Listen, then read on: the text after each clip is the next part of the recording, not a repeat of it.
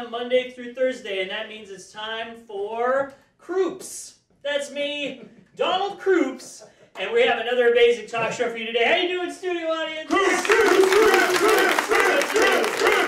Thank you. Shush now, because this is serious. Grandmothers, the light of our lives, the matriarchs of families, but sometimes they go too far. Today's show is one of horror and sadness. My alcoholic grandmother stole my husband and trapped him on her pig farm. Now our first guest is the afflicted, Meredith Bazingers. Meredith, come on out here, Meredith. Tell us your sad story. Meredith, everybody. Meredith, welcome to Kroops. Kroops, that's you. Kroops. Settle down. We're your Kroopies from Detroit. Kroopies, I'll get to you later, you fun bunch of gang. Meredith. Yes. Meredith, tell us what happened to you. And tell us what happened to your husband. My God, I'll get those. It was just so tragic. Thank you. We were visiting my alcoholic grandmother to offer her support on her pig farm. It's a lot of work for somebody who's not an alcoholic. I'm sure it is. And God bless the farmers of America. Yes.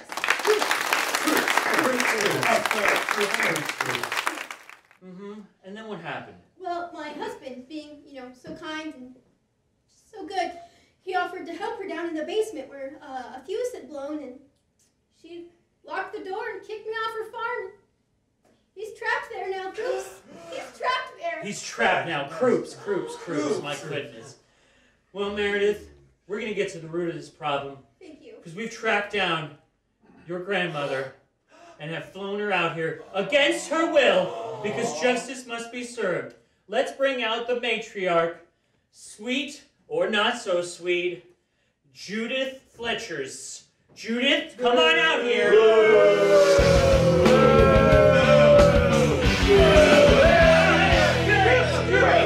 What was that? What did she throw? An empty bottle of rum. Oh, God, it's shattered everywhere. Now, you just sit there in silence. That's your punishment, Judith. You just sit there and drink whatever you've got. I'm sure it's only water. Studio audience, before we talk to Judith, do you have any questions for Meredith, the afflicted? Any questions for Meredith out there? Studio audience. Yes. I don't have a question, but I just want you to know, Meredith, that my prayers are with you every day now, girl. Thank you. You are in our thoughts and prayers. Judith, why don't you take this opportunity to explain yourself? Because it sounds like you kidnapped and trapped Meredith's sweet husband in your weird dark cellar. Let me tell you what. I didn't trap no one.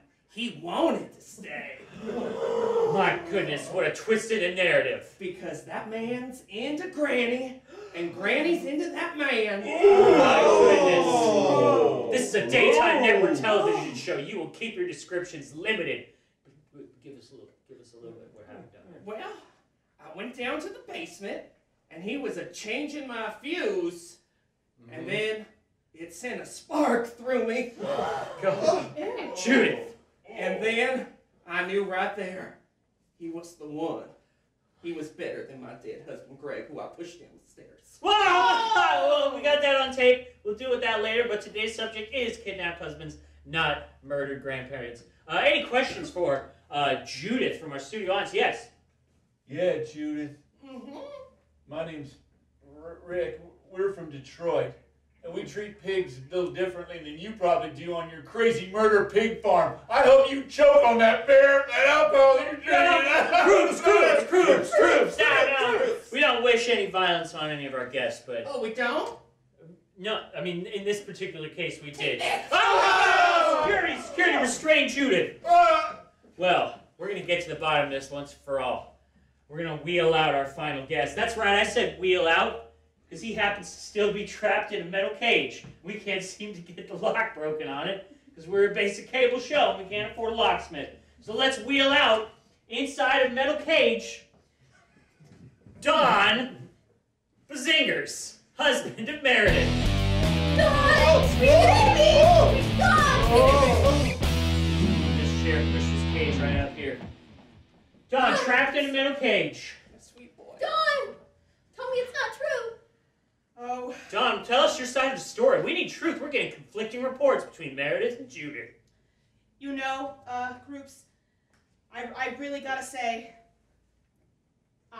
love Judith. Oh my, the worst is confirmed. Kroops. Honestly, I didn't know how free I could be inside this cage. Are you in that cage of your own volition? Oh yeah, I can walk out whenever I want. Oh, darn it. You said you got this out of your system while we were in Puerto Rico! Judith, She's right there. I want you to know, I only loved you for your grandmother. Oh my goodness. Yes, we have questions for our audience. Get your arm back in that cage.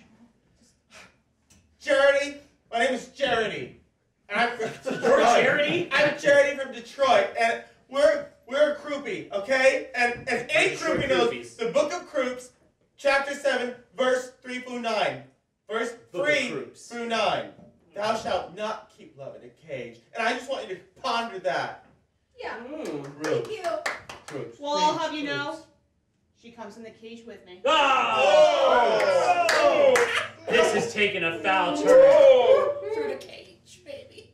Judith and Dawn, I'll give you one last chance to explain to the greater metro area of Detroit, where we broadcast, and our studio audience, your sick and twisted version of love. And then I'll lay down my final Kroops thoughts. It's quite simple. She just has so much knowledge. She teaches me everything and all those wrinkles. Judith, what are you getting out of this relationship? Well, I'm getting a lot more done, if you know what I mean. I do not. And I don't have to go to the liquor store myself anymore, and that saves me a lot in gas. You have a partner to go to the liquor store. Yeah. Well, now it's time for my final Kroops thoughts. Kroops. Oh, Kroops. You know, in the 17 seasons where we've been on the air, we've explored a lot of different facets of love and human relationships. This may be the most beautiful. I know my heart has been turned this day from the last two sentences our guests have said. And Meredith, I'm sorry, but your husband is now your ex-husband. We filed for divorce papers, and now you are free to marry Judith Fletchers. Can you do it right here? As a justice of the peace, yes, I can. Oh, Will you put my robe on, Charity? Charity, will you be my best man? Oh, Charity, get up here, be the best man. Go, Charity, go! Meredith, I'm can on you please? Kroops! I'm on Kroops! He's on Kroops. I feel like I shouldn't even be here anymore. Oh, Meredith, you could be the maid of honor or something. Just stand there. Just stand there behind me. By power vested in me by the state of Detroit and by WKLXCA, our network affiliates, spreading us across the nation, I now pronounce you drunk grandmother and man in cage. Every day is a new adventure on Kroops. We'll see you tomorrow, unless it's Thursday. Bye.